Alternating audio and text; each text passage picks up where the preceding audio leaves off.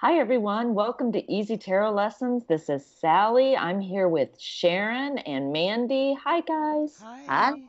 Hello. And I brought our favorite card, He. Death. Death, death, death, lunch. Death, death, death, afternoon tea. Thank you, Eddie Izzard. Shout out to Eddie. So, death has come up. Mandy, what do you Yeah. have to say about death? Well, I like the I find death is obviously quite an easy card to interpret when it comes up. I mean, it is a very much an endings feeling. It's Mm-hmm. like, yes, this situation is over, final, it's gone, it's done, it's behind you, whatever. So I like the kind of definitiveness of it. Mm-hmm. Um, so I don't necessarily, well, I don't think I ever see it as physical death because I don't do medical kind of, physical Right. health readings. So it doesn't frighten me. I mean, it might come up as a physical death if it was relevant to something happened in someone's past. Do you know Mm-hmm. what I mean? Yes. But generally speaking, for me, when death comes up, it's more the end of a sort of situation, that sort of thing. Um, I don't mind this card at all. I think sometimes it can be very welcome that something is sort of finally over, done and dusted, you know, Mm-hmm. laid to rest. That's Mm-hmm. just sometimes what you want, isn't it, with certain Right. Mm. situations. So I think this can be very strong in the right context. I've got to be honest though, this is a card that I tend to sort of jump to the conclusion of of of of it being, because it is such a bold statement, like this is over, this is done with. I don't often refer to anything else that's in the card, if that makes sense. But I'm sure there's Mm-hmm. a lot of other things going on in this card that have got nothing to do with something being finished, over, done with. Do you know what I mean? That Mm-hmm. have got some, like, like that, the girl in the bottom that's kind of like can't face it. She's kind of like she's like looking the other way. She doesn't want to face it. That Mm-hmm. actually could be what you're meant to say in this reading. Mhm. Mm-hmm. That Right. sort of thing. And I just tend to sort of skim over quite a lot of the other stuff. What about you, Sharon? Well, and this is odd, but Christmas Eve last year, we had a group, and everybody wanted to go, even though it was Christmas Eve. So we did something fun. We did Christmas carols, Mm-hmm. and John got the death card for his Christmas carol, and we were all like, "Oh, okay, this will be interesting. There ain't no Christmas carol ever gonna fit this." And he thought about it for, at least 3 minutes. And then he said, Aha! I got it. And he started singing, I Saw Mommy Kissing Santa Claus. That little girl in the corner going, Ooh. And the mother going, Oh man, busted. Oh my I like god. the death of Santa Claus or the, Mm-hmm. it's Oh like, my god. it was so brilliant. It cracked me up so hard, and I had to throw that in because even with silly games like that, we were doing Christmas carols, and he was able to come up with something, and I thought it was just beautiful. Yeah. Mm-hmm. um, I love this card. There's so much going on there. I never, for years, I used the Morgan Greer that was a close-up deck. Didn't even Right. know there was a dead king under the horse. Mm-hmm. Yeah, No, that's what I mean. no clue. I And don't look at any of that. Yeah.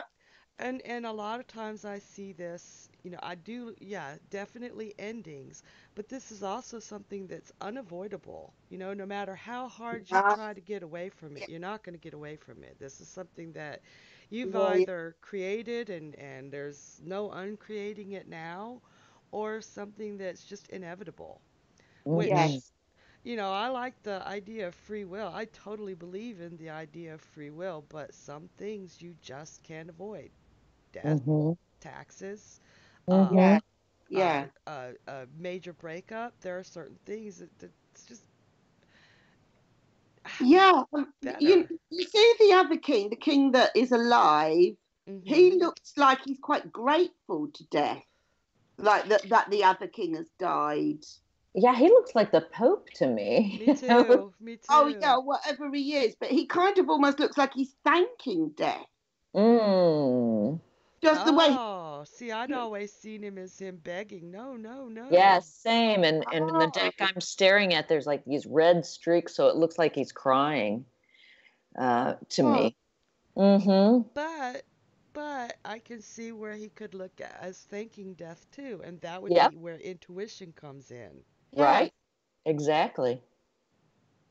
And there's a yeah, little boat under the horse's belly, Yes. and yeah. because it's the death card, I wonder if that's Sharon's boat, Yep. the River Styx, where you have to pay the Yep. two coppers to get to the other side. Right. Right. And those two towers in the background will be prominent in a card we talk about later. But Yes. I see those two scenes connected, um, and I try to see how those two things go together sometimes. What's going on in light of that other card we'll talk about later.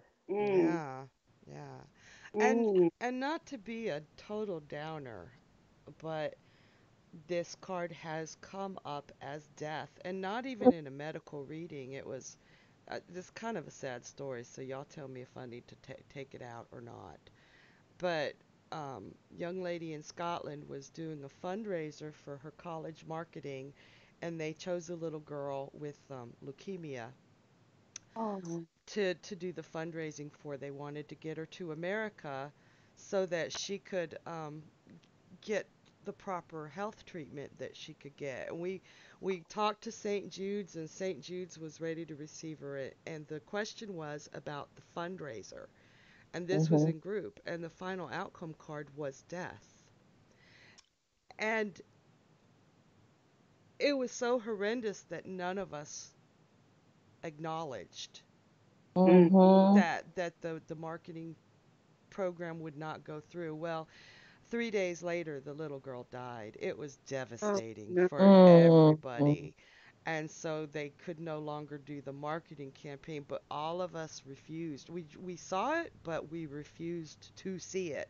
So Yeah. yeah, we tried to turn it into, transformation. She's going to blah blah oh, blah, put a happy perfect spin on it, and it just yes, yes, yeah. yeah, Sometimes it actually means death. The Yes. yes, problem is with the bias we have in our head and the railing against it, yeah, we sometimes refuse to see it that way. Hmm. yeah, yeah. So it was rough. Yeah. Yeah. And on Oh, that that's, note, no, Right. I'm We'll sorry. change that. yeah, So you've got the whole skull and crossbones thing going around the whatever harness thing on the horse who has the flame death eating eyes.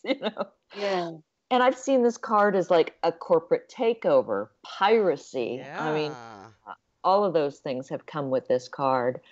Uh, and just like Mandy said, transformation, whatever reading about, is this situation gonna end? Yep. it's you've reached the end of the line. It's now time for something else, whatever that something else may be. Did Yeah. and Sharon, I know you brought up the rose. Did you find anything in your readings about the rose that you wanted to share? No, there was something about it being the rose of innocence, and that once move on to the next level, you start out, you let go of all the bullshit and Mm-hmm. the corruption and go on to innocence. But I've never seen it that way. I've never read it that way. Hopefully Mm-hmm. that will bring some enlightenment to some people, but for right now, I'm just gonna put it in a pocket and mull over it. Right. Yeah, if Which it, is what all of this is, right? yeah, oh yeah, yeah. there is one other aspect to this. Now I'm sort of really sitting and looking at it. it's just, although the card is called Death, and yes, you've got the Grim Reaper there, and or whatever, Mm-hmm. you've got all the symbolism of death, and you've got the dead king. Life still goes on around it. Like the little girl is kind of like, the little one is like oblivious to it all. Yes, but all the other three characters are alive and kicking, like with their different emotions. The ship is still sailing. The sun is still setting or rising. Right. Does, and it's kind of like, although some aspect of something has died and is finished and is over, everything else just does carry on. Yes. Yes, I always thought the child was like, "Ooh, what a pretty horse." How about the pony? Exactly. So what about reversed? Well, I just, yeah, I feel a little bit like, this is not quite over. There's a bit more life left in this, or resuscitation. That, you know, you might have thought this was over, but this can actually be kind of, this can recover. Yeah. I think of it as limbo. Yeah. You know, there you are, you're stuck. Yeah, stagnation. I get it as stagnation. I actually get trapped in that, but I do like that resuscitation. But just nothing's going anywhere, and you have to just getting stuck in a rut. It's time to spice things up. Yeah. Is there any, you know, I'm just thinking other than that, in reverse. I mean, maybe the reverse is to do with that little girl, not the little tiny girl, but the other girl that's looking away. It's maybe she's finally sort of facing up to things. Absolutely. I see that. And that's such an important meaning to have for a tarot card, because how many of your clients are coming in that really aren't facing up to their culpability or responsibility in a situation?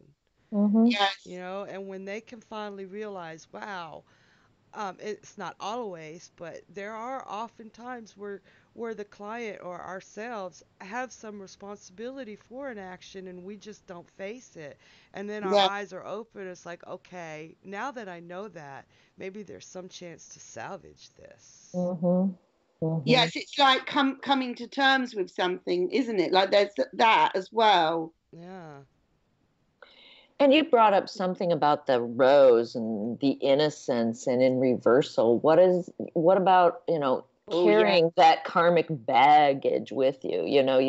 You can't move on, or you do move on, but you're still carrying all this baggage with you, and all this, that the hatred or the dreck or whatever it is that came from the previous existence.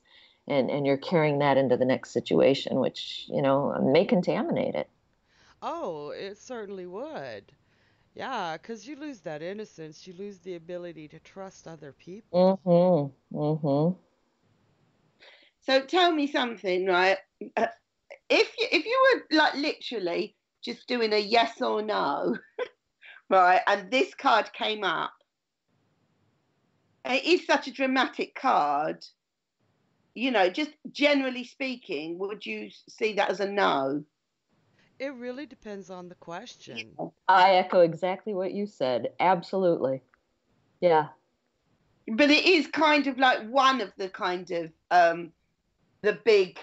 Yeah, it's not wishy-washy. No, it is the big energies of the tarot. That is a bold statement, even in the upright position. Yeah, it is a bold statement, and depending on the question, like if I were, if I came and asked you, or am I going to get fired, Sharon? Yeah, am I going to get fired? Yeah, you're getting fired. Yeah. Am I getting this job? I don't see it going. Exactly. But I must admit, I did once agree to do a reading for someone who wanted to know if someone was going to die. And normally I would say no to this. I did actually say no. I might have mentioned this before on the podcast. Mm-hmm. I did.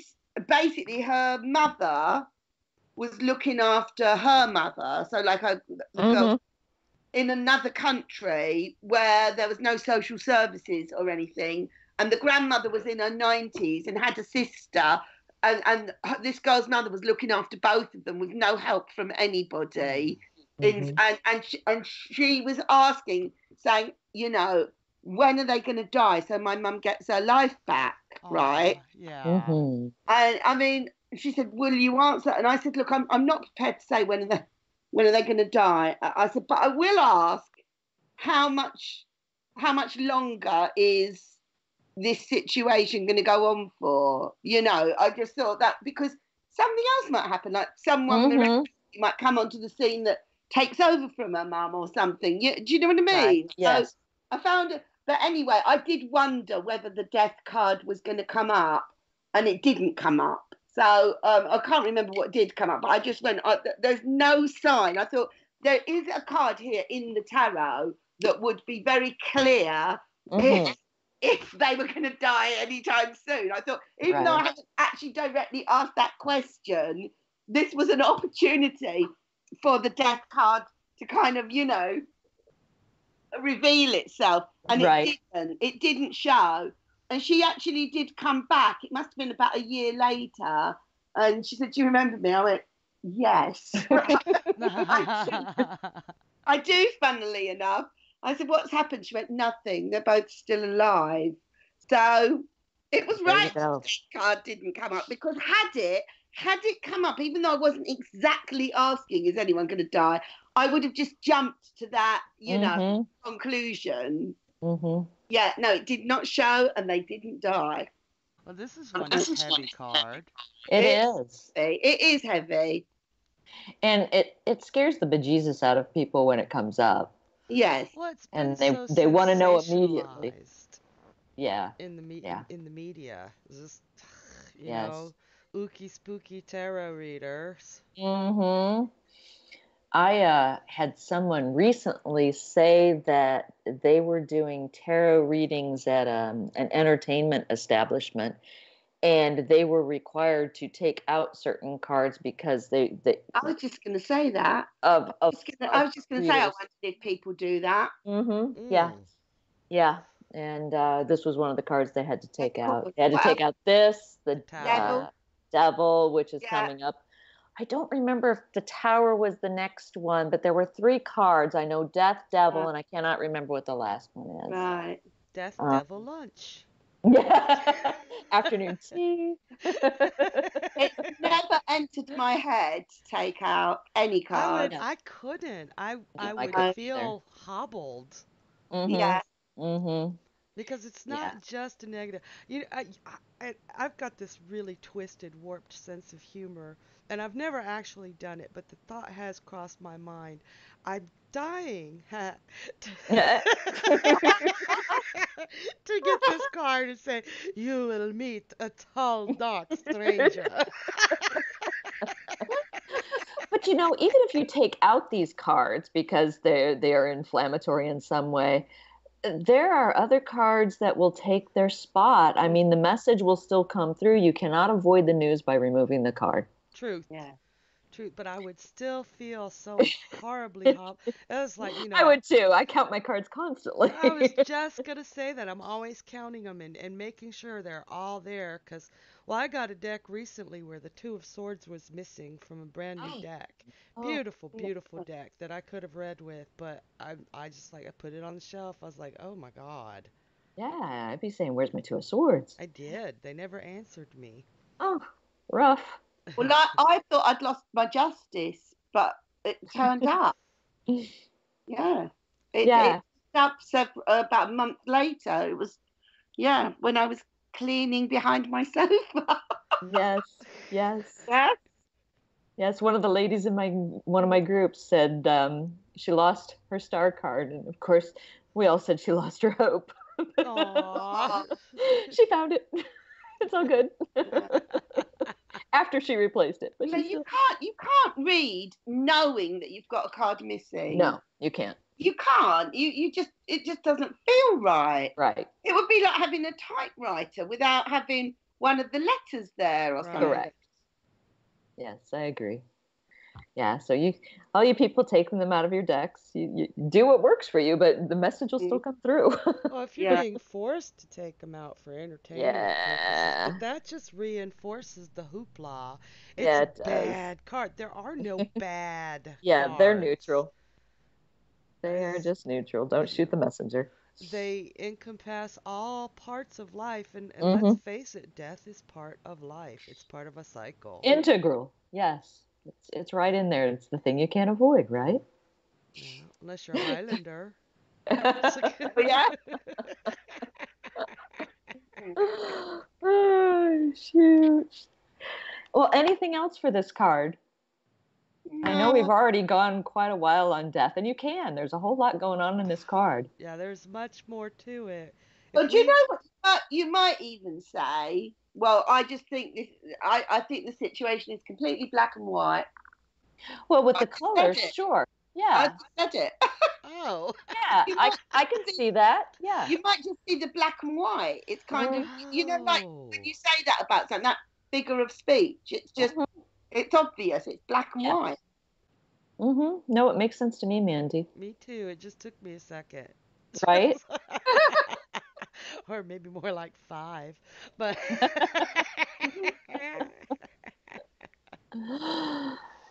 well, anything else you guys want to add? I just one thing. If we were to talk about everything we see in these cards, these podcasts would be hours and hours long, and y'all would be shooting us. Shoot us. Yeah. Which is fitting for the death card. Yeah, right. But definitely take the time to explore them on your own. And if you see something we didn't see, don't think, oh, I'm wrong because they didn't see that. That's the beauty of the tarot, is that it is open to interpretation. Yeah, if you have any comments, anything you want to add, feel free to add them in the comments section. We love reading them, and you'll add to our own little personal tarot vocabulary. Marvelous. Yeah. Well, guys, thank you. Thank you. Nice having you here. Nice talking with you, and we'll look forward to talking to you all again soon. Wonderful. Bye, everyone. Bye.